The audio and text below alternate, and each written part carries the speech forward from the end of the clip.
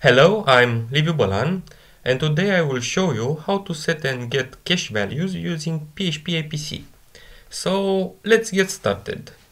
First, during this tutorial, I will use three PHP scripts named APC add, APC fetch, and APC store.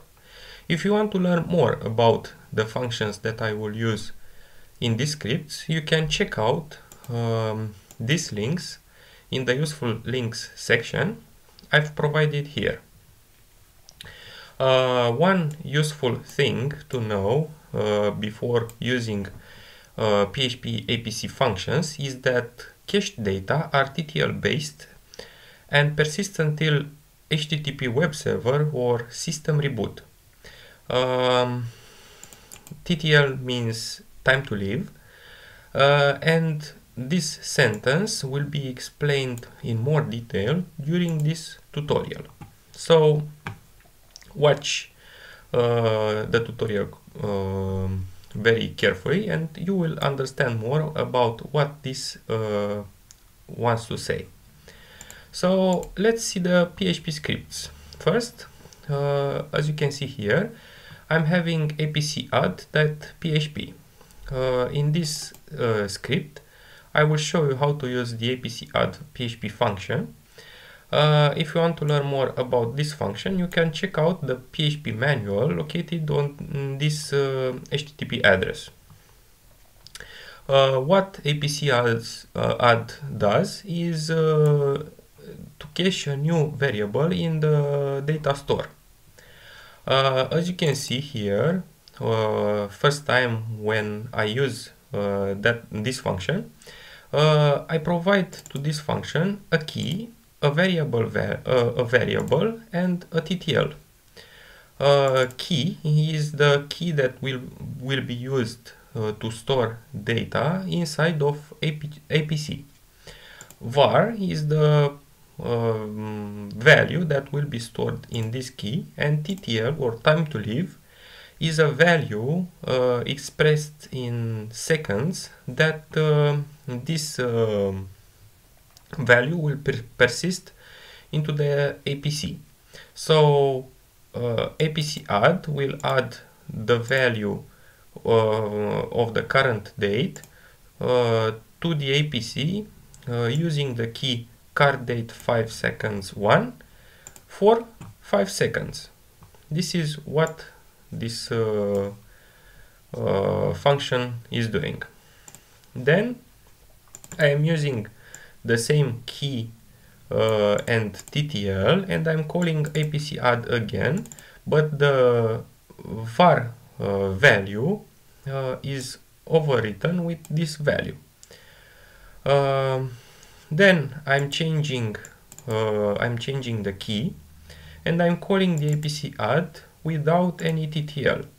When you are doing this and you're not specifying a TTL value, by default this value will persist inside the APC until the web server or the entire operating system is restarted. So now you understand what TTL based means. This refers to time to live, a value is expressed in seconds, and the fact that even if you store in APC some values and you reboot the HTTP web server or the entire operating system, you will lose the value that you stored there. Okay, the next calling to apc add is that beside that I'm using here for values an array with key and value, and because the key is put inside of array, only the values are provided and no key. Also a TTL is put here, and then the same calling is done but without a TTL and different values for the values variable. Now let's open a web browser, and here let's call the APC add script by typing http:/apc_add.php. As you can see here, first time when I'm calling APC add, this returns true because this key doesn't exist into the APC. Then it returns false because I'm using the same key, but inside of that key I am having a value that doesn't expire, so the value will be false. And then the value will be true because I've changed the key, and this will persist until the web server will be restarted. And after calling APC add with array parameters for the values, an empty array is shown. Okay, now if I open this URL and calling it again, for the first value APC add, the value will be false, false, false, false, and then -1.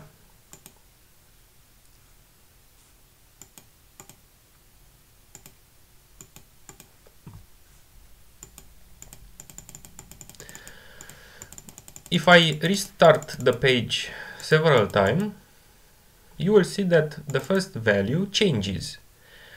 Why? This is because the value expired, and if the value was expired, I am able to use APC add. If the value didn't expire, I am not able to use APC add, and the value will be false.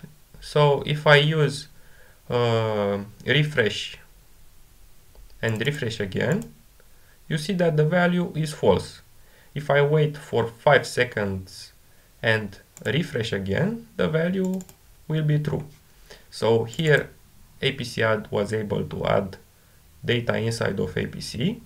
Here wasn't able because I am using here the same key. Then here wasn't able to add a new value because this value will persist until the web server will be restarted. And here the value couldn't be overwritten because will persist until the web server will be restarted. So as you can see here, TTL is 0.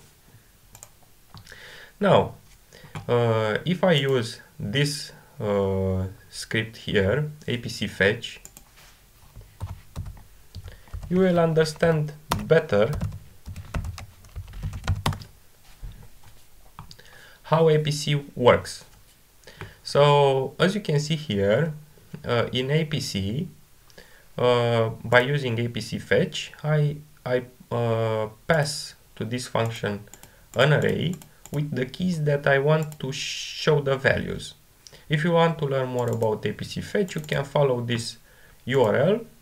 And what APC fetch does is to fetch a stored variable from the cache, from the APC cache.